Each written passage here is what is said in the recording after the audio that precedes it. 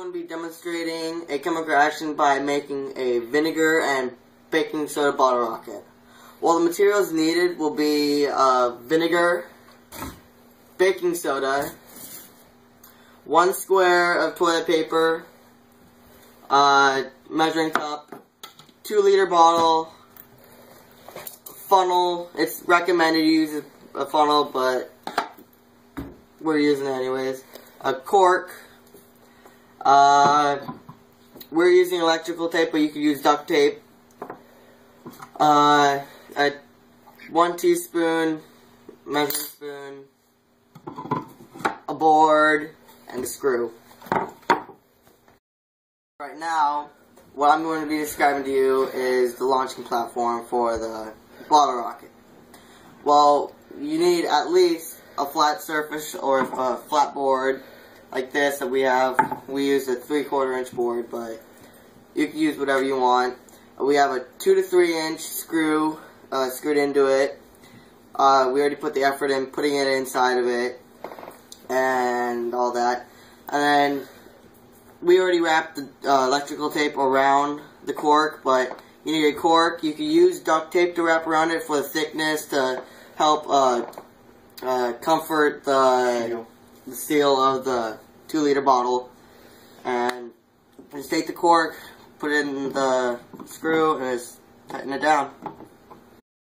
Well, the purpose for the stand, or the cork and stand, is so it can have a stable launching platform for the 2-liter bottle. So the 2-liter bottle would go on here when you have the baking soda and vinegar inside of here. And do it real quickly, just slap it on there. Boom, you got your seal.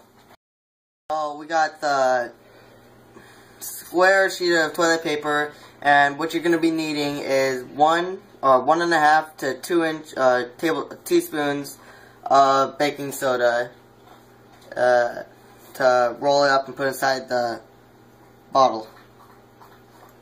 Right now I'm just adding 1.5 teaspoons, and you roll it up or flatten it down and then roll it up so that you got the main, or you got your little ammunition.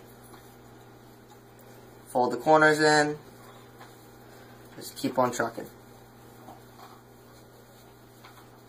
There you go, you got your little bullet. Now we're going to be measuring the vinegar into your measuring cup. You should use 1 cup of vinegar so that you got your fluid, so the chemical reaction will start. There you go. Now we're going to be adding the vinegar into the 2-liter bottle. I don't want to make a mess, so I'm going to be using a funnel, putting it inside. So, there you go, you just got to pour it in. There you go, you got your solution.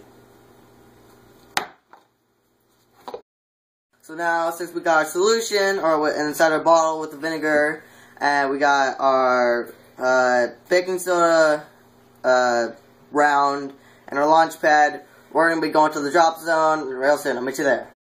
Here comes the fun part. We're going to be dropping the baking soda round inside the solution, and the chemical reaction will be, hopefully, that the toilet paper will dissolve into the solution, and the baking soda will react with the vinegar, and it'll make that carbon dioxide and make the big boom. Here we go. Uh-oh.